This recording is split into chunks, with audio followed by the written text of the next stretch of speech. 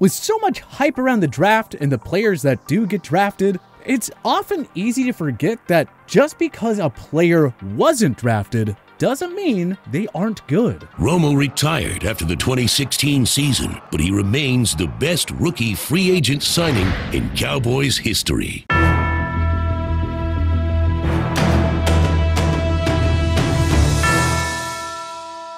Every sports fan loves an inspirational underdog story. For example, a football player who turned out to be a star despite not hearing his name called on draft weekend. Let's take a trip down memory lane and look back on the best undrafted NFL player every year from 2000 to 2020. And a big shout out to Michael Barrueta and everyone else who suggested this idea. We made you work for it, but you did it. You got the video you've been asking for. Thanks again, and hey, please keep sending your suggestions for a chance to get featured in our videos. 2000, Shaun O'Hara. The Rutgers offensive lineman signed with the Cleveland Browns, where he spent his first 4 seasons. However, O'Hara enjoyed his best season with the New York Giants, who he signed with in the 2004 offseason. The 3-time Pro Bowler was a key cog in the Giants' Cinderella Super Bowl 42 championship season, where they defeated the previously undefeated New England Patriots. O'Hara also earned a second-team All-Pro selection in the 2008 season. Not half bad for a guy who was passed on several times by 31 teams, huh? 2001, Antonio Pierce.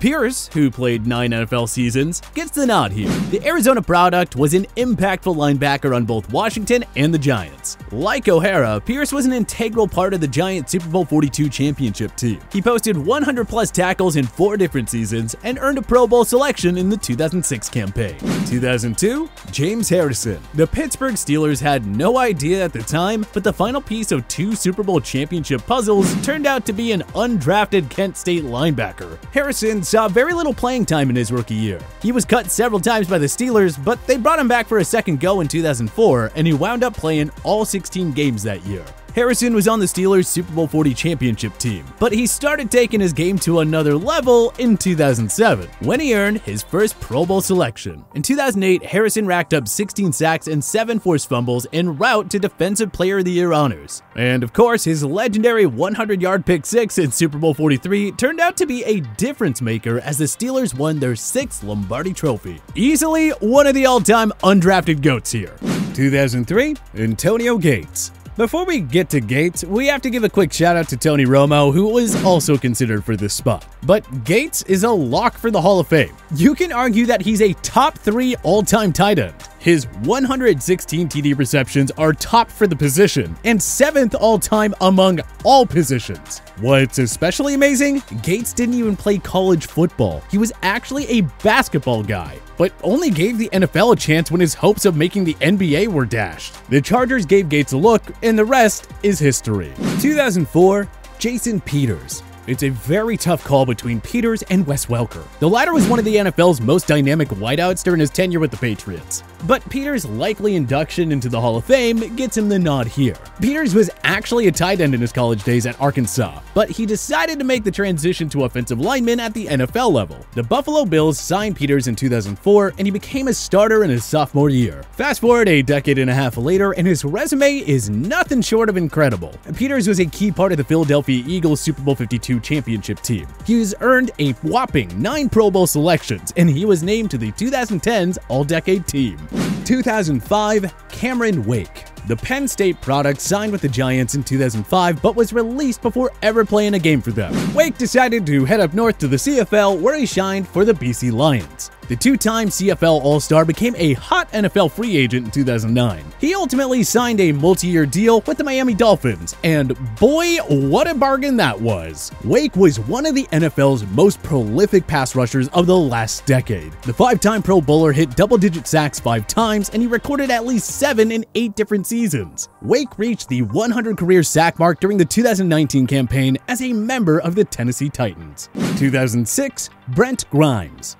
Before we get to Grimes, quick shoutouts to former Packer star and Super Bowl 45 champion Tramon Williams and stud defensive lineman Donald Penn. Those two also surpassed expectations as undrafted free agents. As for Grimes, he signed with the Atlanta Falcons but didn't play at all in 2006, and he only saw 2 games in 2007. He finally became a starter in 2008, and so began his run as a star cornerback. Grimes was one of the NFL's top lockdown corners during his tenures with Atlanta and the Miami Dolphins. He helped the Falcons turn a corner in the Matt Ryan era, taking them to the postseason in 2008 and 2010. Grimes finished his career with 140 pass defenses and 33 picks.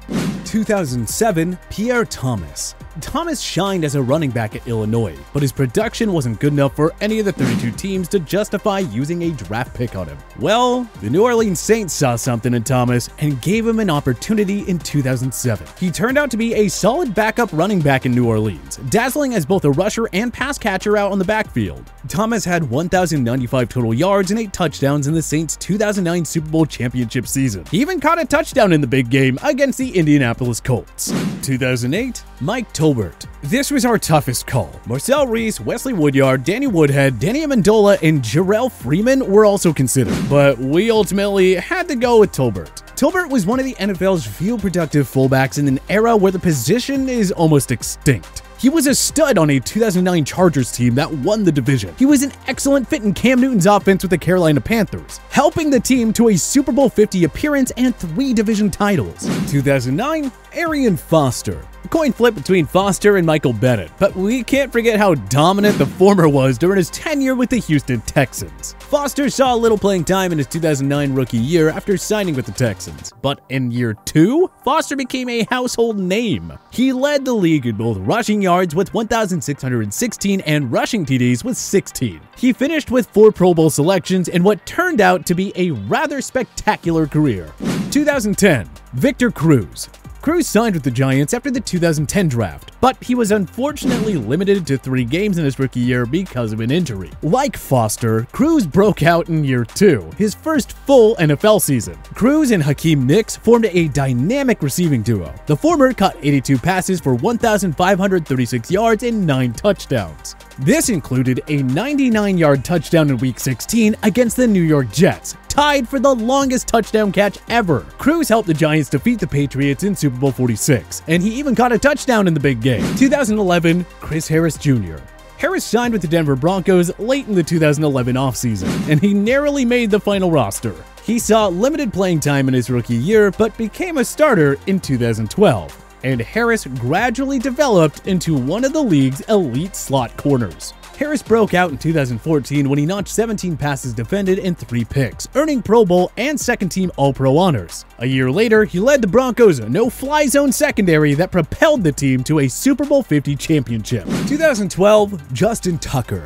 After Billy Cundiff's unforgettable field goal miss in the waning seconds of the 2011 AFC Championship game, the Ravens decided to bring in competition. They signed Texas kicker Justin Tucker 1 month after the draft, and it turned out to be a franchise-changing move. Tucker won the starting job over Cundiff and became Mr. Clutch, helping the Ravens to a Super Bowl 47 title in his rookie year. He's also the most accurate kicker in NFL history. 2013, Adam Thielen. The Minnesota native signed with his home state team in 2013. However, Thielen didn't become a starter until 2016, having seen limited playing time in each of his previous 2 seasons. When Thielen got the starting job, he relished the opportunity. Thielen is now one of the game's most dominant receivers. An incredible story given how he was undrafted and had to wait 3 years to finally get his chance to shine.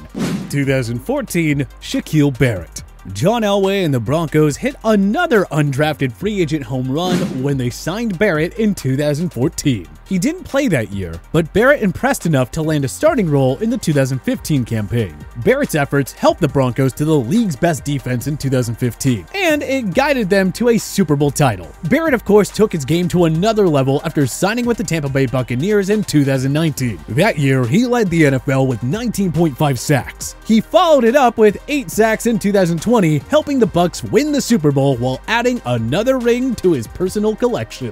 2015, Anthony Harris.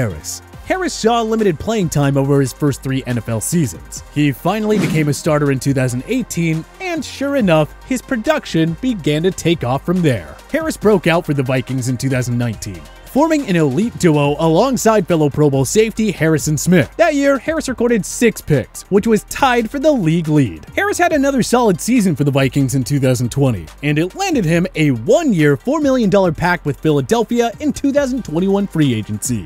2016.